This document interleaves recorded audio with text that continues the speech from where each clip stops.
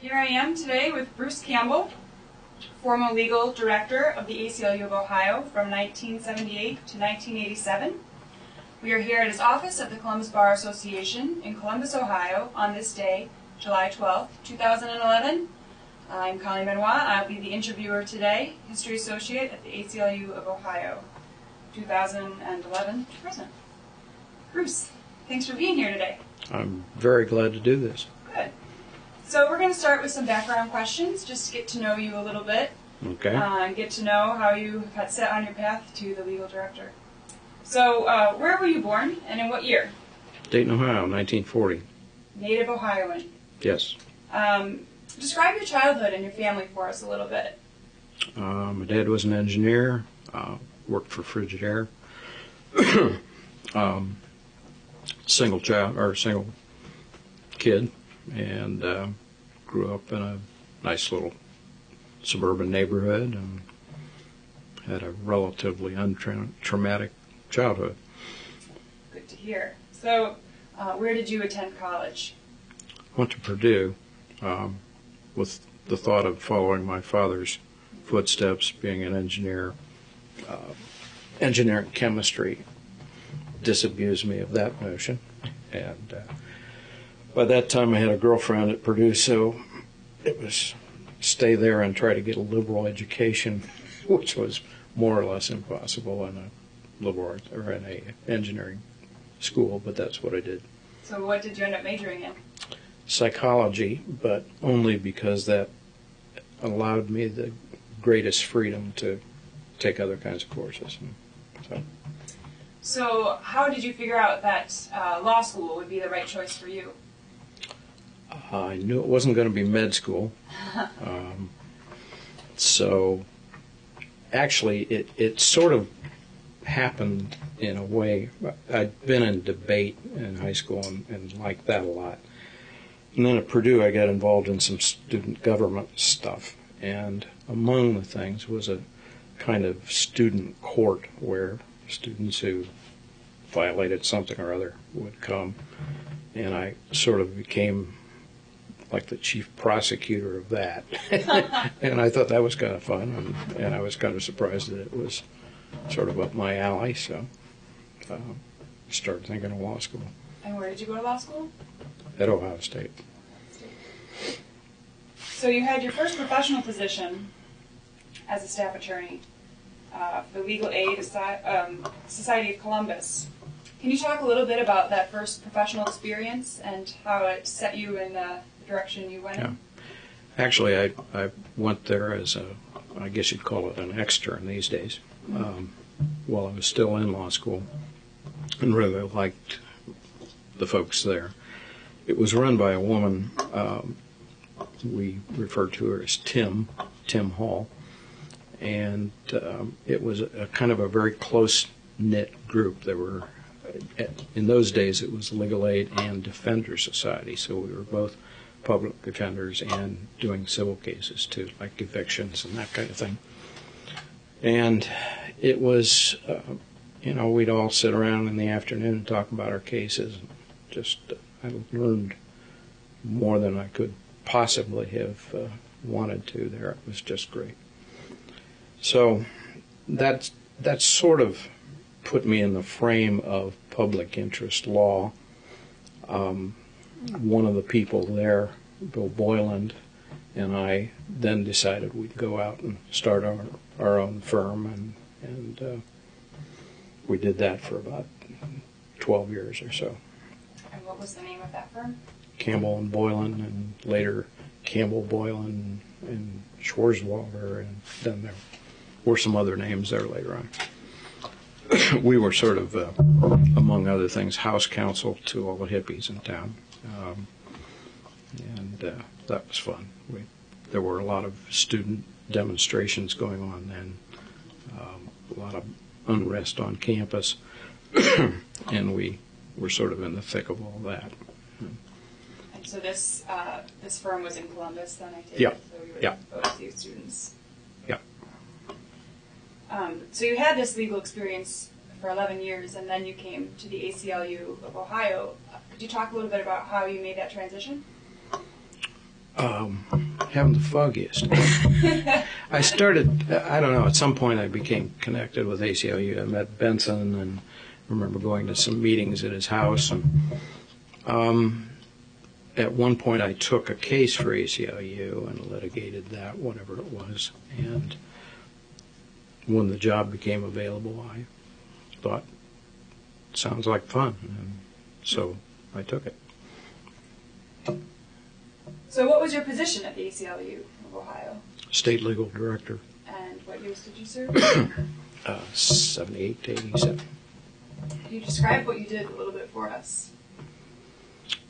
I sort of saw my role as being a kind of impresario in that there were all sorts of volunteer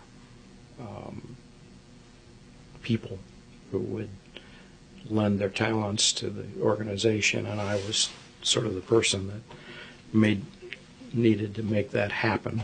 And I mean, not that they were reluctant volunteers, but sometimes you kind of have to assign things to people and that sort of thing. Had the chance to work with just brilliant people.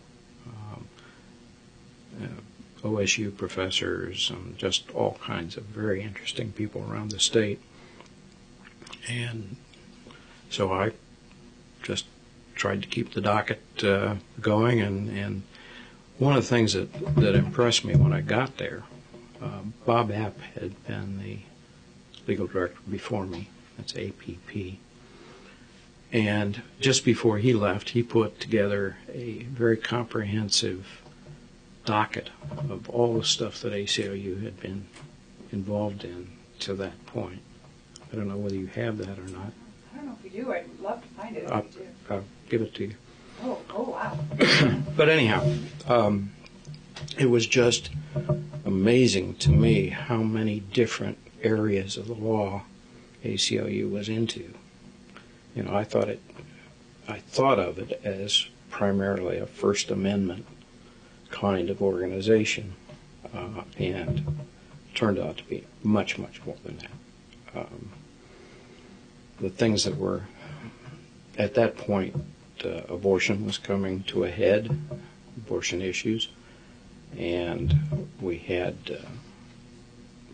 prison litigation going on, and just all sorts of things, and a bunch of free speech cases as well. And what was your view on these hot topics of the day? I have to say I hadn't thought much about reproductive rights before I got there, but I spent a lot of time thinking about it while I was there. And it became very clear to me which side of that fence I was on. There were 3 or 4 major cases that centered around the Akron Center for Reproductive Freedom, and got involved in those cases with Lou Jacobs and later David Goldberger, and just a host of really brilliant lawyers from national. Can you describe that case for us a little bit? Well, the original case was against the city of Akron. They were attempting to, in effect, shut down the Akron Center. And that case ultimately went to the Supreme Court. Steve Landsman was one of the Cleveland ACLU people, and he litigated that case. We participated on the brief, and that was a very big deal. What kind of precedents did that case set? All good. I'm sorry to say that we're now looking at some of the same issues as if they hadn't been litigated, and laws are being passed right and left that threaten the right of choice. And I thought at one point maybe we'd gotten past that, but we certainly haven't. So other than the Akron Center case, what were some of the other most significant cases that you worked on? I was especially interested in the prison litigation that was going on. We had a separate project, the institution project, and it had been litigating a case, Rhodes versus Stewart versus Rhodes, which was against the the state of Ohio and its Ohio Penitentiary, which used to sit over about a mile from here. Sort of a medieval fortress and run that way. It's just an awful, awful prison. And ACLU, in effect, was able to close it down and to try to make it humane until it was closed down. That was a long process, and that was pretty much during the whole span of the time I was at ACLU. It's now a grassy lot, and it's part of what we call the Arena District. So it was kind of a famous prison. O. Henry was in there, and some other notables. Could you tell us a little bit about your experiences with the Kent State cases, Cross v. Rhodes, 1979? The Kent State case was pretty much over when I got there. What was remaining was, and as an archivist you'll appreciate this, what would happen to all the materials that were collected and were, some of which were under seal by court order.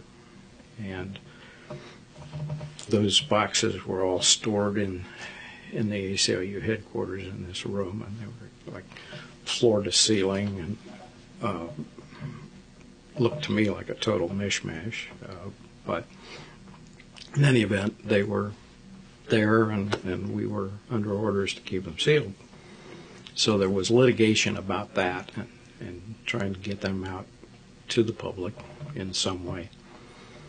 And the other issue that was going on was a fight for attorney's fees in the case, and that ultimately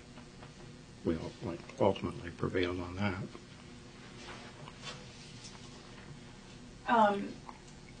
This is a more specific question. So, but in 1985, the ACLU filed an amicus on behalf of the Ohio Civil Rights Commission in the case Ohio Civil Rights versus Dayton Christian Schools. Do you have any recollection of that case? Well, when you sent me your list, I said, what is she talking about here? So I went back and I did I got some copies of dockets. Mm-hmm. And I don't think we filed anything. Okay. I really don't. Okay. The only thing that I could find, I don't have all of the dockets. I'm missing some for 86. And somewhere in there, the conclusion of that may be revealed. Mm-hmm. What I do have is notes from a meeting in 85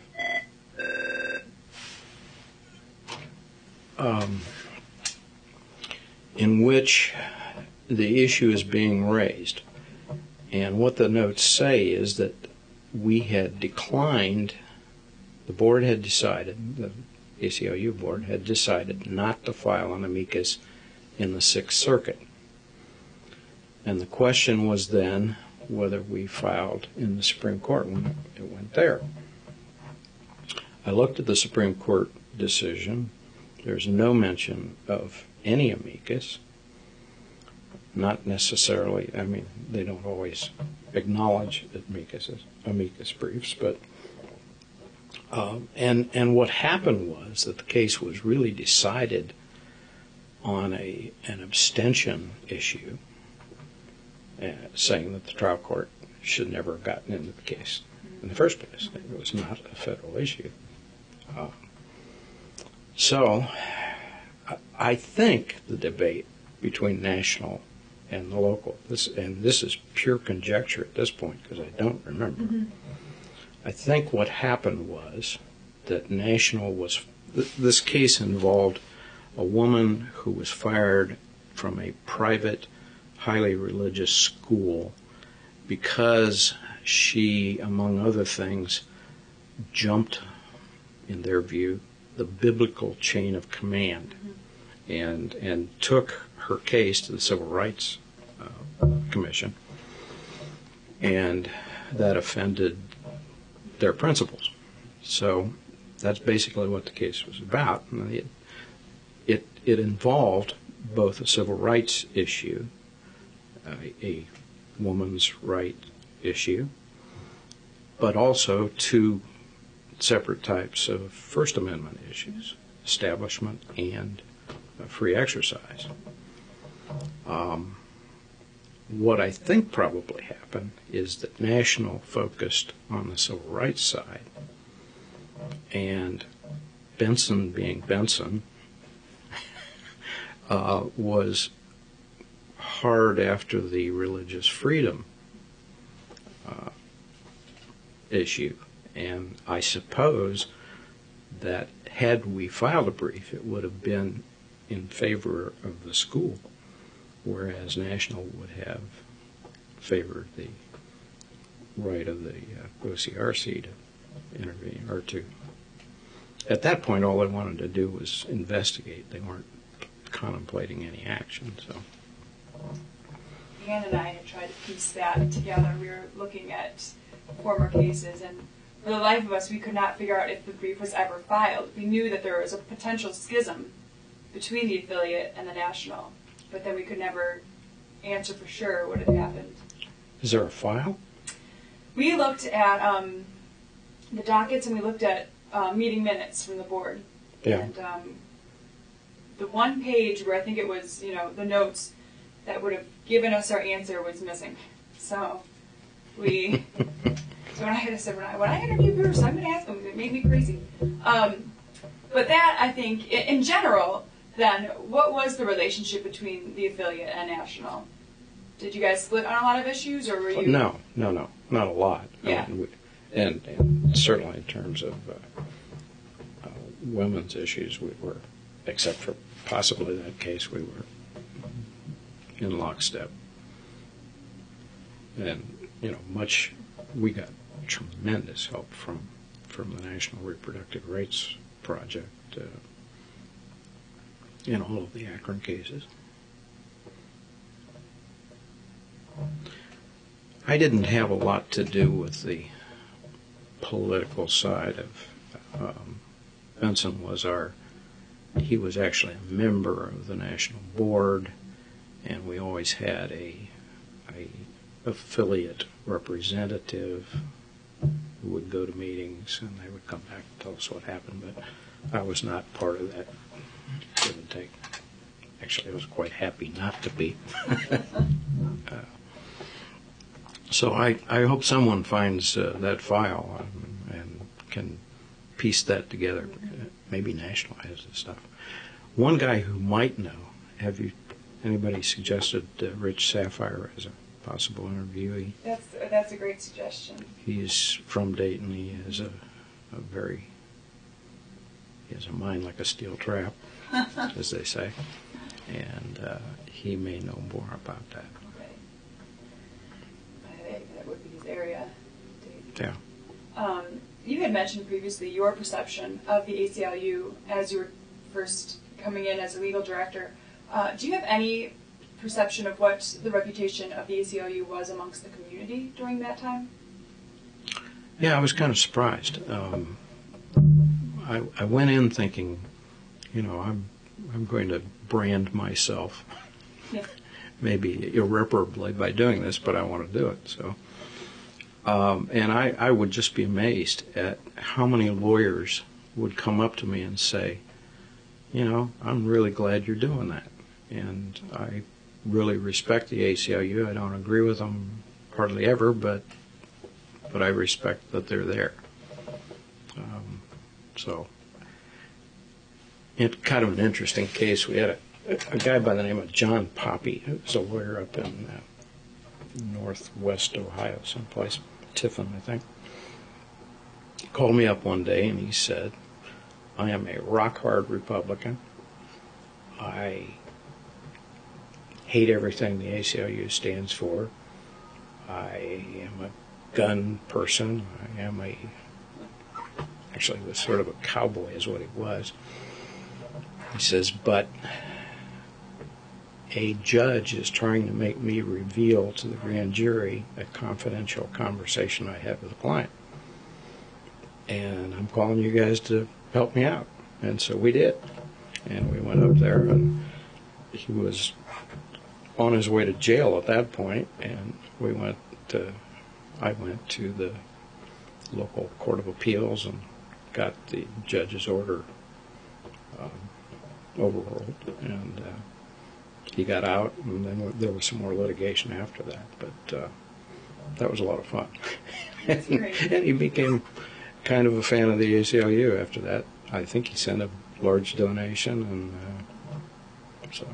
But anyhow, I do think that there is a lot of respect, certainly in the legal community. I can't speak about the general population, but I never felt ostracized by doing what I was doing.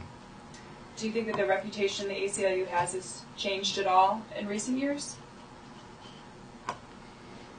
I don't know about that. I really don't.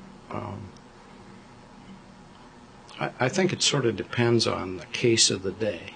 If ACLU does something that the public is outraged by,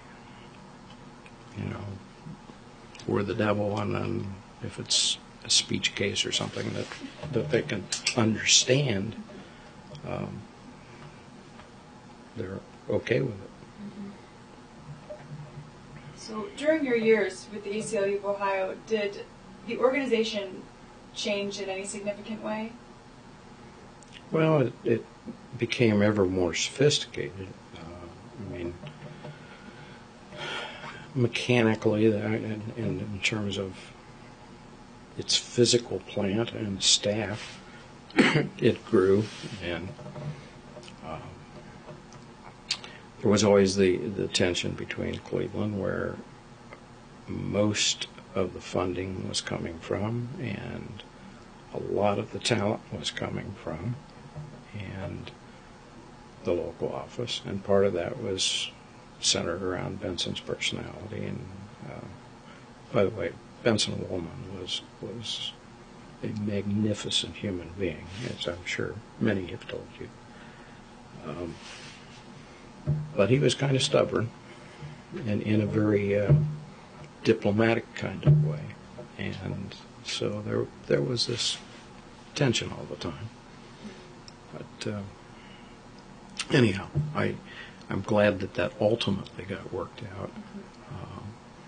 I think probably, although I wouldn't have said then, I think it's probably a good idea that the state office was moved to Cleveland. As I look at the organization now, it's much more organized. I just looked at the staff roster the other day, and geez, I was dazzled. Director of this, director of that. We were just about, I think at one point we had a staff of 5, and that was about the biggest, and that included secretary and bookkeeper and all that kind of stuff. So it's grown. Yes. Chris was wanting me to ask you how much of your time overlapped with Susan Gelman, clerk under Benson. Do you have any recollection of her? Yeah. She was there as, I think, originally as a paralegal. She was there when we moved from one office to another one, and she was in the second office. So that would have been about 2 years into the time I was with ACLU. But I know Susan very well in many contexts. Susan did a lot of work on starting something called the Ohio Mock Trial Program, which took off and became a very useful way of introducing high school students to civil liberties issues, and became an entity in itself. So, in terms of community presence, how would you compare the ACLU in 1981 with it today in 2011?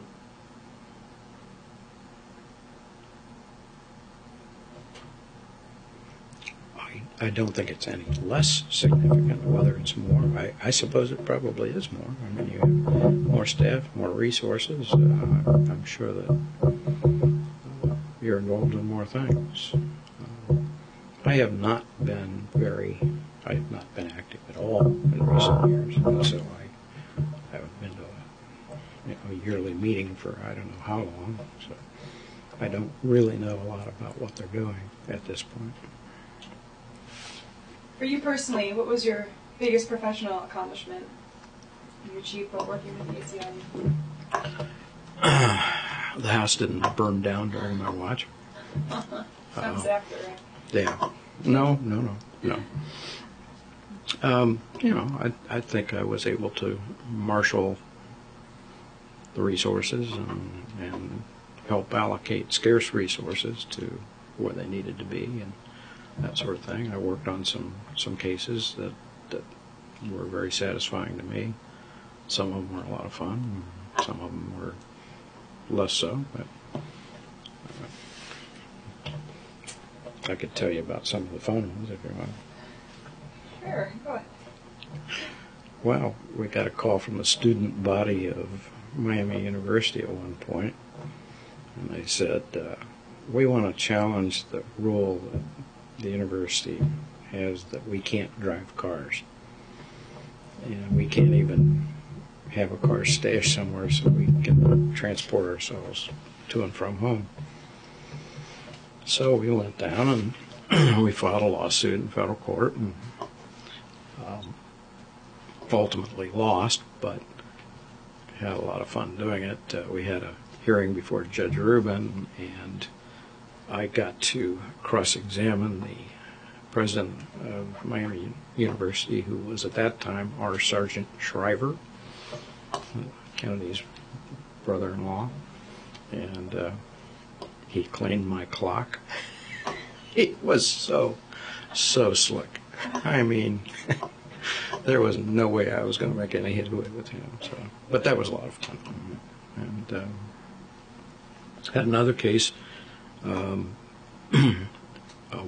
Native American prisoner in the Ohio system didn't want to have his hair cut, and he said it was for religious issues, that long hair was important to Native Americans, and particularly his tribe, which I think was Cherokee. And so we brought a federal suit over that here in Columbus, and ultimately won. His name was Walking Elk Shadow. Actually, Mitch Tasso was his real name. And we brought in a medicine man. Flew this guy in from Arizona or someplace, and he came in and testified about the significance of hair. Judge Duncan was on that case. And, he thought that was just a hoot. Do you remember the name of that case? Well, it would have been Mitch Tasso, Tasso, versus probably whoever was then head of the prison system, which was probably Denton. But it'd be a U.S. district Court, Southern District of Ohio case. And it wasn't appealed, so.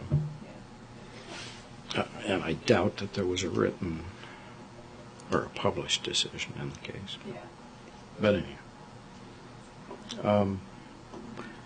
I should tell you about a case that I had that wasn't an ACLU case, but should have been. When I was still in private practice, I was appointed to a habeas corpus case by a local federal judge, and it involved a murder case where, and there was a search and seizure issue as to whether the police could seize a vehicle that the owner had parked in a public parking lot. And what they did was they dragged the vehicle out of there. They took paint samples, and they were trying to prove that this car had pushed the victim's car into a river with the already dead victim in the car. So it was a pure Fourth Amendment case, and I took it to the Sixth Circuit, and I won. Actually, I won in the district court, I won in the circuit. And then I'm sitting around, and I get a petition for writ of certiorari from the state. And I thought, well, fat chances they're going to take this case. And lo and behold, they did. And so I wound up in the U.S. Supreme Court by my little self. I didn't even have the sense to get myself moot courted before. What I really should have done is called in the ACLU and gotten an amicus brief, which I didn't do. And so. What's that like to be litigating in the Supreme Court? It was scary as hell. But, it came out well. We lost in the Supreme Court. My theory is that they just took it in because they didn't like the result. It wasn't that they made any great law. Case has hardly ever been cited since.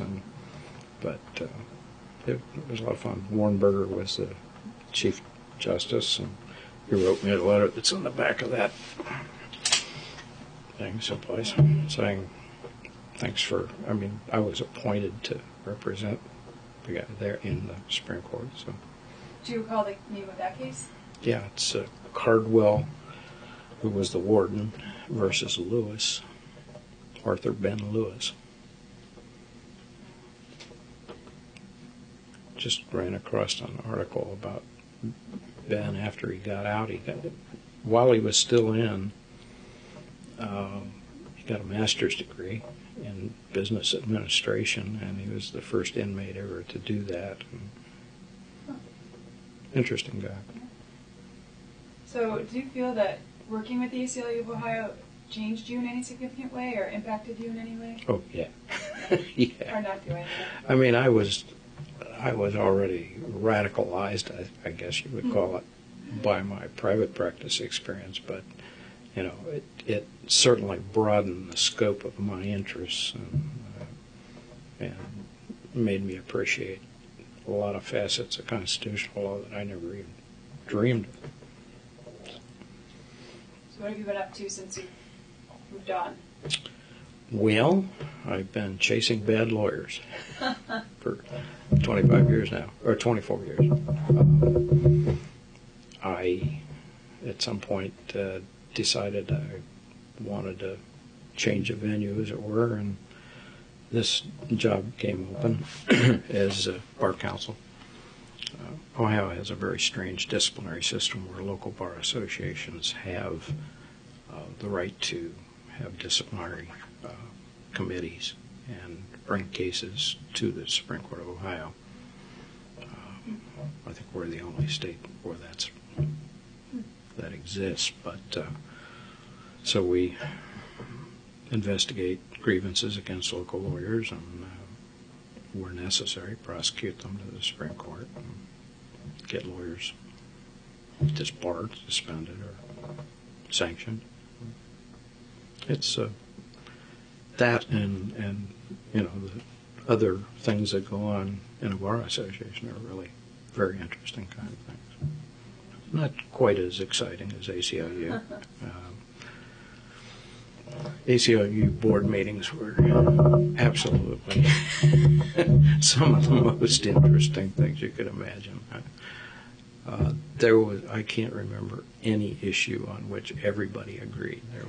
There were factions. There were the people who only wanted the ACLU to protect Wiccans, and there were folks that were